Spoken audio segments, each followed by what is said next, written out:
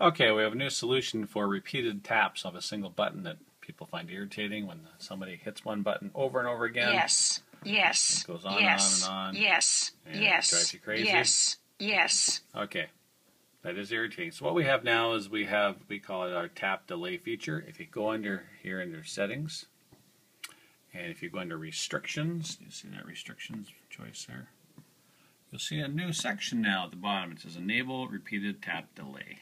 So let's turn that on.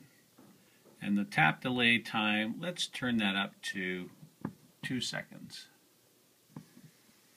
And now we'll go press the bottom to go back to our page. And now watch what happens if I hit yes a whole bunch of times. Yes.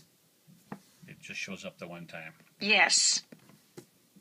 But if I do it rapidly a bunch of times and then hit the no, for example, the no will be taken immediately. So let's try that again. I'll hit this 5 times and then this once.